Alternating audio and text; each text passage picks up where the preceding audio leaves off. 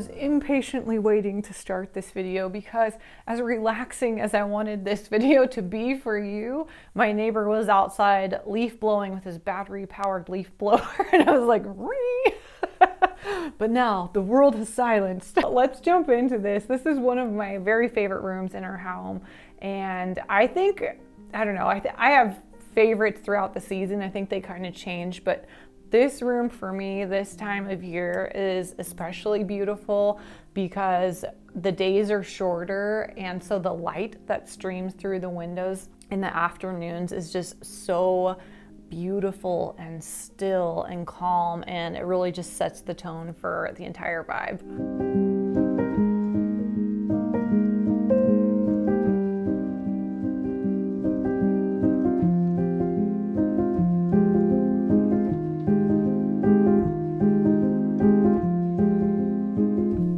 I think almost everything in this space, minus a few accessories and the draperies, I did buy those brand new, but everything else is thrifted in here.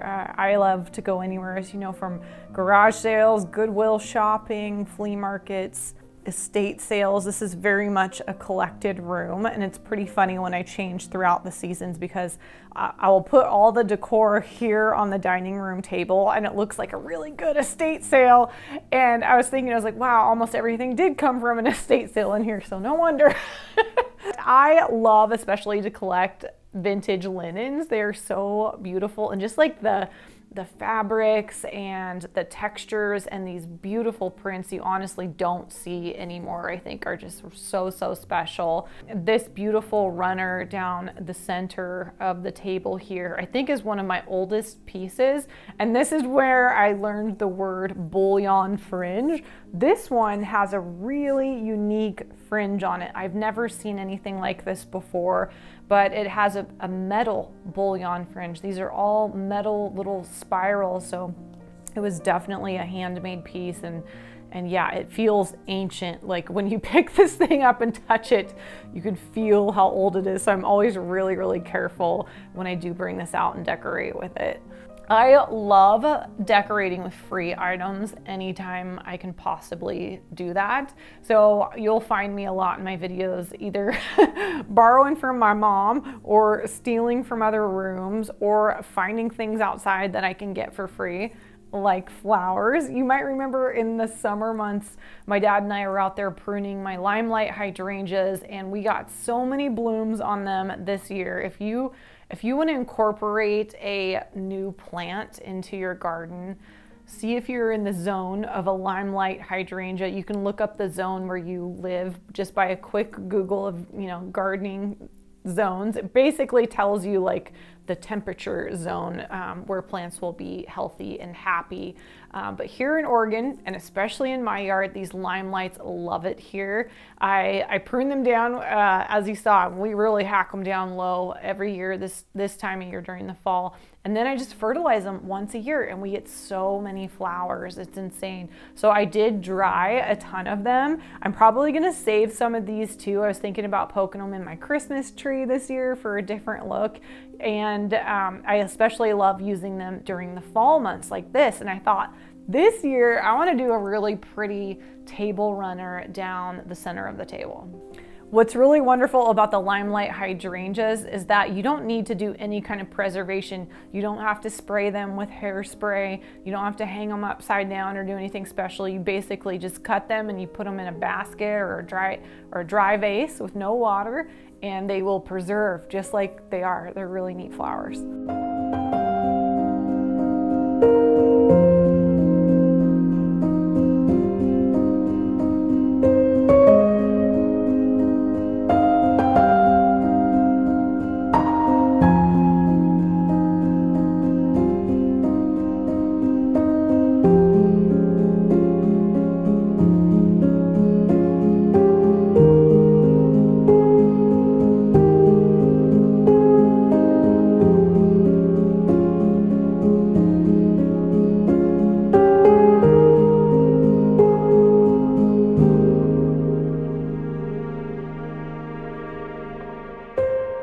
Something that I love, and I think we all do, Our candles, oh my gosh. I looked in my candle cupboard and I was like, you do not need to buy another scented candle this year. It's getting out of control. But what I'm trying to do, honestly, is like enjoy and burn the ones that I have. I know you're like me. We'll have our like special candle. You'll have like some expensive one that someone gifted you or you splurged on, and you're like, don't want to burn it because it's your special candle. But it's like, how dumb is that? Like, get it out and enjoy it. So I've been trying to do that myself this year.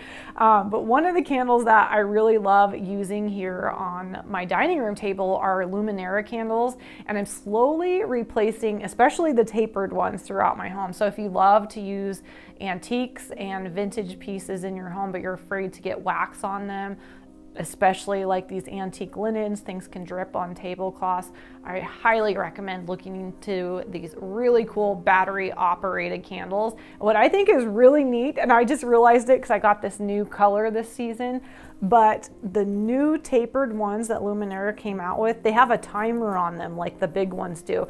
So I set them on timers all around my house, and you can set them for a 3-hour timer, and then they all just turn on and off at whatever time you select. It's pretty cool.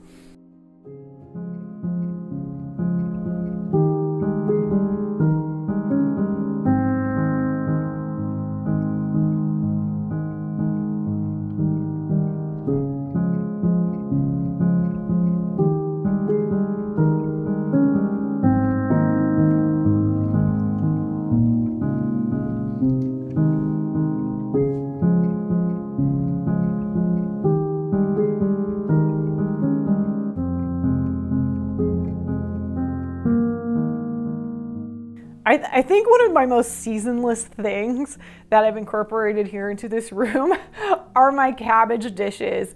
And I use these in the spring, I use them in the summer, I use them in the fall. Who would have thought a vegetable plate could take you all throughout the year? But I just think they're so cute, especially in the summertime. I like to bring them outside for our garden table. But I thought, you know, they look really pretty with this soft kind of yummy muted pink, and I mixed a little bit of a bohemian look here, I guess, with this like woven grassy placemat. Something that I've been trying to work on is my napkin folding game. And like, honestly, today I was drawing blanks, so I just rolled these in a roll. But if you don't have any napkin rings, so easy, so inexpensive to just use a piece of twine. And I honestly think that this twine looks really, really cute for fall. I think it adds a nice touch of warmth and like a harvest feel to the space. And I also love that if you're decorating with antiques, you know, they can feel kind of stuffy, I think, sometimes, and uptight. I feel like people are afraid to use your things if you have guests over and you're using antiques. But if you kind of mix them with things that aren't so uptight and a bit more casual, it makes the thing feel more welcome too. Oh, I have never shared this with you. So one of my neighbors was this really cool guy. He's recently passed away, but he was an artist and an antique collector, and just like a wealth of knowledge and a really fun guy to be around. I was really lucky, and he invited my cousin and I to his storage unit that was full of antiques. So I think this was like last fall we went, and I really wanted to share this with you because this was like a really fun thing for us to get down and dig. So I'm going to take a break from the relaxing ambiance of this video, and we're gonna go digging in a storage unit real quick. All right, so I'm back at it again, looking at rugs, helping my cousin pick some out. And then I also found a runner that I like. This is one that she's gonna look at here, and has pretty like pink edging. Isn't that gorgeous? And then check out, this one has animals. Look at the little horns. It's like a deer or an elk or something. Colors are so pretty. And this one with the coral. Beautiful colors. These are the two that I'm looking at. This one's kind of a pretty kind of coral and pink, and it has roses in the center. And then this runner, didn't know I needed it till I saw it, but I really like this one. We have that red one at our entry, and I don't really think the colors go that well because we have lots of peach and kind of like corally colors and blues in the house. And I really like this one. So I'm looking at those two right now, but we are still digging because there's tons of them in here. I think she was looking at this one too. Of course, the one she wants is on the bottom, but it's gonna be worth it. Okay. Look at the colors. Okay. Oh my God. She wants it. I can't even get it to move. I'm sorry. The colors are everything. Hang on, man. There's How big is it? It's like a massive 8x10 or something. Oh, there we Ooh. go. Okay, Oh, that's rolled in half. That's even bigger. It's gonna be a good one. Wow. Wait till he comes down. Okay, you coming? Drop it. Okay.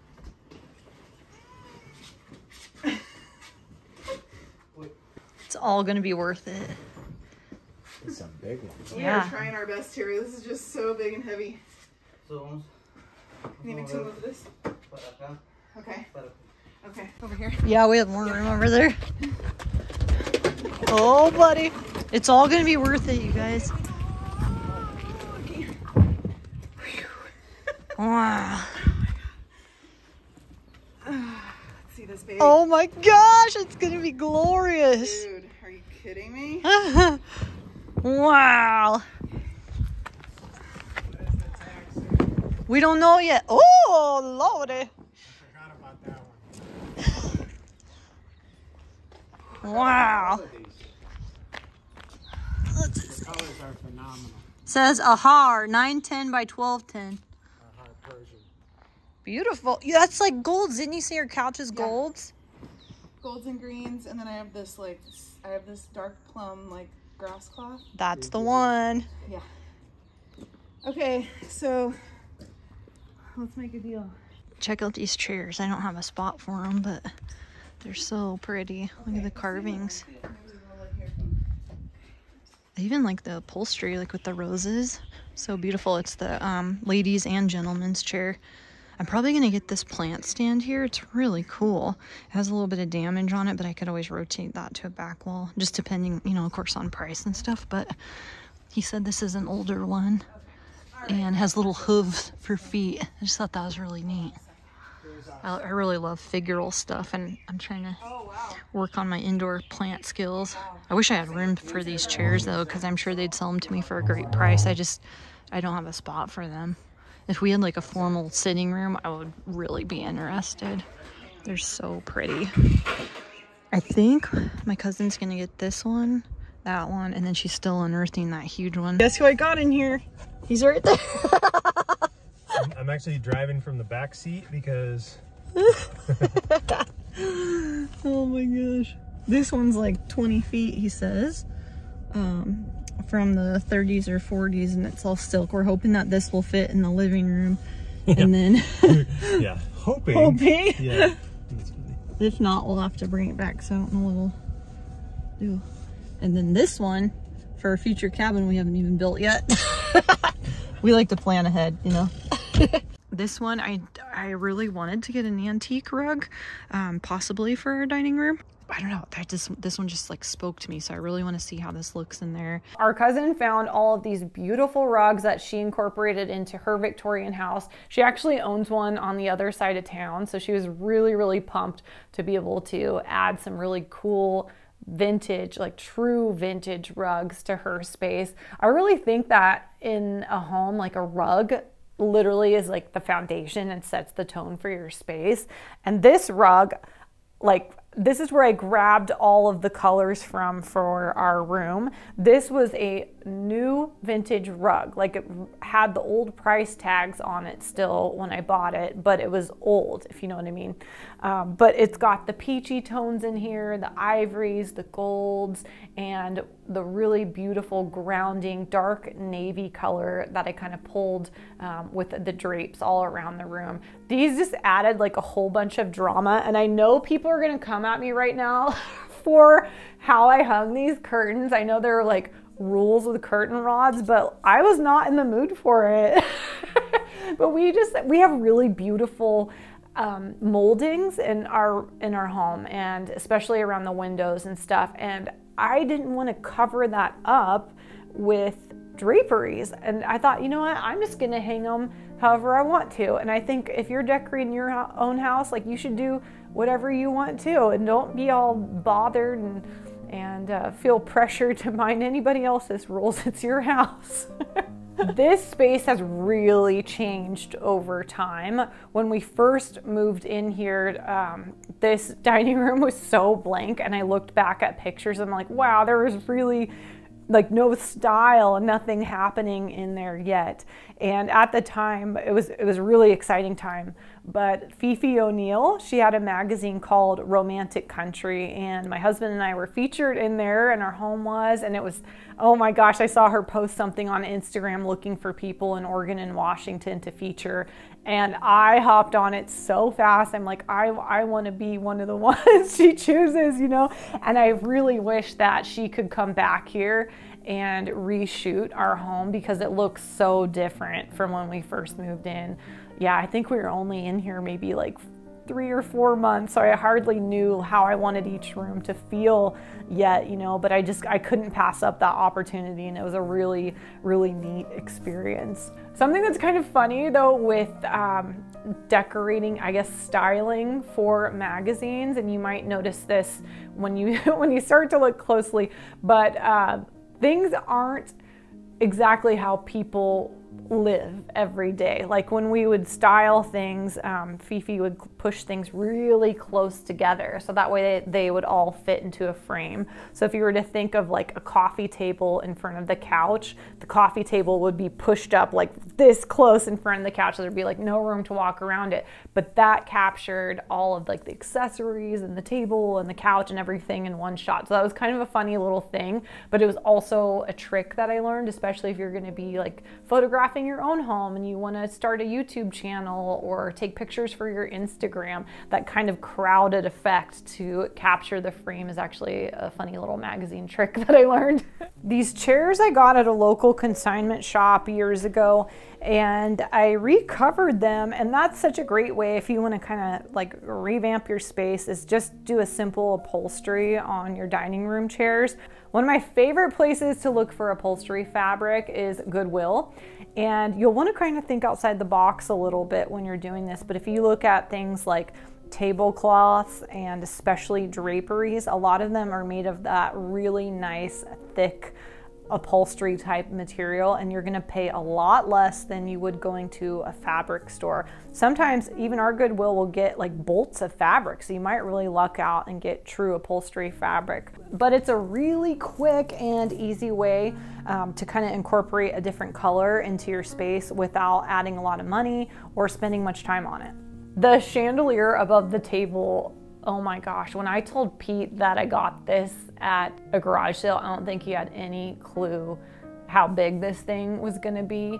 But yeah, she's massive, and I think it's probably about a 200-pound chandelier. So we did have our electrician come over and help hang this one. We mounted it with a big hook up there too, so it'd have some extra support. I was trying to thrift those little candlestick chandelier shades. I think they're called candlestick shades. If you want to kind of refresh one of the light fixtures in your home, this is such a great way to do it, just by changing out the light shade. So I went on Poshmark and I actually thrifted all of these beautiful dark burgundy silk shades. And this room looks so pretty at night when we flick the light on, and it just has this really like warm, dramatic glow on the table. I think it was a really good move just to kind of switch it from the bright white shades that were on there to kind of a more rich and moody kind of color. I was thinking about old things in this room, and I think one of the oldest things, and by oldest I mean like the longest thing that I've had in this room, is probably our dining room table itself. It's not something that's like very fancy by any means, but it's a solid table and it's so functional. It has self-storing leaves inside of it. So when we do have family over or we have some kind of a holiday party, I can pull out that leaf that's in the middle of the table and really expand it for more of a buffet, like serving length if I want to. But when I first got this, I think we paid like $100 for it on on Craigslist, and this little boy at the time took a ballpoint pen and really like gouged the top of this thing. So I took it all down. I sanded and sanded my heart out on this and put all these different coats of everything finished to get the glossy finish back on and remove those scratches and all the damage of the surface. But it's a beautiful piece. I think it's like from the 1940s, and we've just had it forever, and it fits our space really well. I love mixing romance with like a little bit of gothic stuff, and if you've seen my mom's room tour, you can see why I like doing that. She likes doing that too, but she has a darker version of interior design than I do. But I guess I love like the juxtaposition of like a romantic, whimsical thing mixed with something gothic. I feel like that it kind of like, it's like a weird mixture that like works really well together, and I love doing that here in my home. But this piece here was like a really weird estate sale find. And I mean weird because nobody really knows what this is. I've been told it's an incense burner. I've been told it's just a vase. I don't know. It has different holes around it on the sides where it looks like some pieces are missing. And from what I could find online, I think it had dragons all the way around, or at least 2 of them. But now, unfortunately, this piece only has one of the dragons left, but it's so beautiful. I got this at a Victorian estate sale. This thing was amazing. I think it's bronze, and it's definitely Art Nouveau. It's got a botanical look to it with like this lotus blossom type bowl to it. But I've also incorporated some of my dried hydrangeas over here. And then these ostrich plumes, oh my goodness, these are so old. I bought a vintage flapper dress at a sale once, and these were pinned on there with the headpiece of the actual flapper dress. It was like this 1920s dress, and these ostrich plumes were pinned on there, and I kept them, and I poked them in vases and kind of use them in my Christmas decor too. Oh, the mantle lusters, that gave me so much anxiety. These are so beautiful to me. But mantle lusters, come to find out, are something that was very like quintessential Victorian. Like Victorian homes, you typically have these on their mantles. And I've always seen these in magazines and in the background of, you know, old Hollywood movies, and they just look so beautiful and dramatic. And I knew that I wanted some for our home, and I specifically wanted pink. You know, why not make it more difficult? But I was like scrolling the internet forever to find ones that were actually affordable. I got a screaming deal on these at $150 for the pair, which is just unreal. But I got these on Poshmark, of all places. You can find antiques on there, who knew? But they have these really big, beautiful etched crystals on them, and the gold gilding. These are just phenomenal. I do need to put my battery candles in here though. I have them lined with tinfoil right now so I don't get them dirty or anything, but these are just so pretty, and they were such a find. They came all the way from Florida to Oregon. You can imagine my anxiety during the shipment time. One of my tricks for kind of being a bit maximal with my pieces is choosing a color palette. If you like to decorate with antiques and go treasure hunting, like sometimes it's really hard to pass by something when you're like, oh my gosh, this thing's really cool. But then you might end up with like a jumbled kind of eclectic look that can be a bit overwhelming sometimes. But if you can kind of hone in these pieces and pick a color palette, they all kind of marry and like jive really well together. And that's kind of what I've done in this room. And when I want to refresh this room, rather than going out and buying different pieces, I will grab and pull with my radar on. So I will go around my bedroom, say, and find pieces that are like pink or navies and kind of pick and pull that way and incorporate them back into my space. So that's kind of a quick, easy little trick for you if you're kind of wanting to refresh or add a cohesiveness to your space. Our big pieces in this space came from my favorite auction house. Dale has since retired. I really miss going there. Going to auctions is like, it's a great opportunity to learn about pieces. Whether you want to buy the item or not, you can see what the going rate is, what other people in your community value something at. And you can also learn a lot about a piece, how to identify a true antique or tell it from something that is a reproduction, and just literally be hands-on. You can touch these pieces and see them and learn about them. When I heard that my auctioneer was gonna retire, I told Pete, I was like, we gotta go to his barn and pick out some pieces, because we finally had the home to be able to do that. And so Pete picked out our buffet, and then also the piece behind me here. This is an old Spanish piece, I was told, but the carvings on it are just beautiful, and that warmth of the wood I love. You will never, mark my words, you'll never catch me painting in one of these antiques in here. If something is like a real true antique and is made of quality materials and this has lasted this long, I don't condone the paintbrush. Put the paintbrush down. I know that chalk painting everything was so in and trendy for a time, and I am guilty of that as well. I have chalk painted some things that I probably should not have, and looking back in retrospect, I wish that I would have left them as is. Something that I like to do with my antique pieces, because they are old, they can get kind of dried out. I like to oil them and revive them with Howard's orange oil. You probably have seen that stuff in antique shops. Not only does it smell amazing, a bottle is going to last you like 3 years, and it just brings back that luster and warmth of the wood and helps kind of preserve these antiques for many more years to come.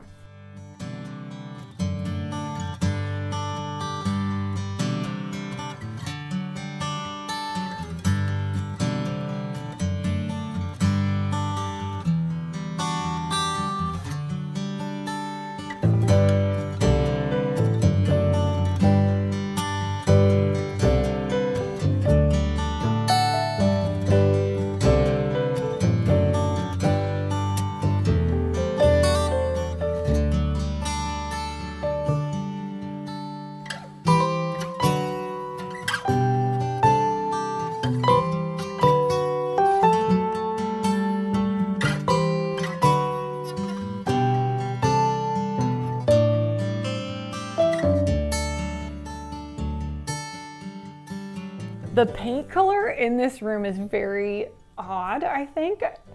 It's a peach color, but when the sun moves or we have cloudy days, it will change color. And I honestly think that is like the coolest thing, because I get more paint colors in one that way, right? But when I first had a vision for this space, I had the rug, and I was like, okay, I want to pull one of these colors out of here. And I wanted it to have a peachy tone, but I also wanted it to feel like a bit earthy and aged and just feel age appropriate, I guess, for our house. I didn't want it to feel pink. I think I swatched like 5 different colors. Some colors that are very, very trendy and popular. You probably heard of pink gourd and setting plaster. These are like really common colors that people use in interior design magazines, and a lot of people I've seen on Instagram use that beautiful color too. So I was like, oh, I want to try that. It's a beautiful color. I put it in here and swatched things, and it looked awful. It looked like this dirty dirt. It looked like dirty dirt. And it just reminded me of how important that is to swatch colors. And as much as I love this color for our space, if you decide you want to try this, do get a sample of it. Take the time to get a sample and see if it works for your space. Paint is just, it's not one size fits all. And I even played with different tones of tinting. That's also an option I found out that you can do with paint. You can ask for like a 20% tint or a 30%, and it kind of adds more saturation to the tone. So I played with things like that too. But as exciting as it is to have some inspiration and redecorate your space, just slow down, step back a little bit, and get your paint samples. You're gonna thank me later. You know, I think I'm gonna make something easy tonight for dinner. I've really been craving this roasted red pepper soup that I love to make. It's so easy to do. Or maybe I'll do something in the crock pot. I don't know, that always smells so good. You know, that smell of something stewing all day in your house. Oh my gosh. But one of my dreams to do this year is to have a dinner entirely by candlelight. So I want to turn all the lights off, turn on my candles, light the fire. We finally got our chimney swept this year, and we've never lit a fire in this fireplace. So that's one of my goals this year to do. So I hope this season brings some inspiration, but most of all, restoration for you. Thank you so much for being here. Thank you for being subscribed to my channel, and I'll see you in the next video.